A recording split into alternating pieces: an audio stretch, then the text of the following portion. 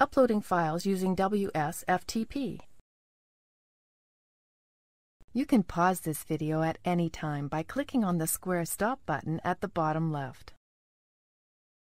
This tutorial assumes you already have WS-FTP and have it running on your computer, but not connected to another server. Now let's learn how to upload or transfer files from our computer to a remote server. Click Open a remote connection. Select the site we want to connect to, then click Connect.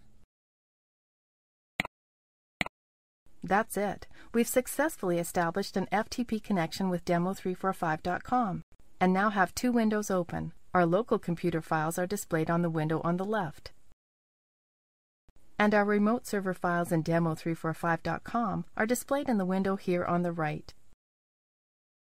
Let's navigate to the public HTML folder. It is in here that we want to upload some files.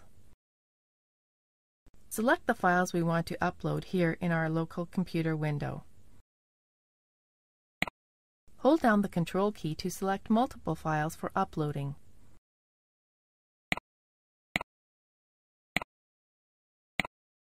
When ready, click the Upload icon here to start transferring the files to our remote server.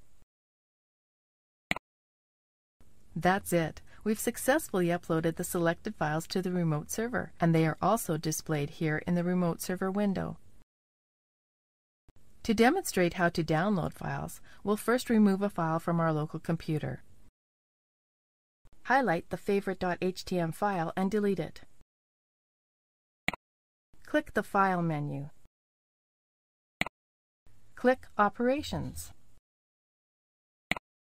Then click Delete. Now let's download the favorite.html file from the remote server to our local computer. There it is.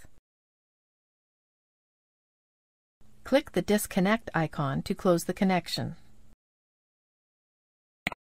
This is the end of the tutorial. You should now know how to establish an FTP connection with WS-FTP and upload or transfer files to from your local computer.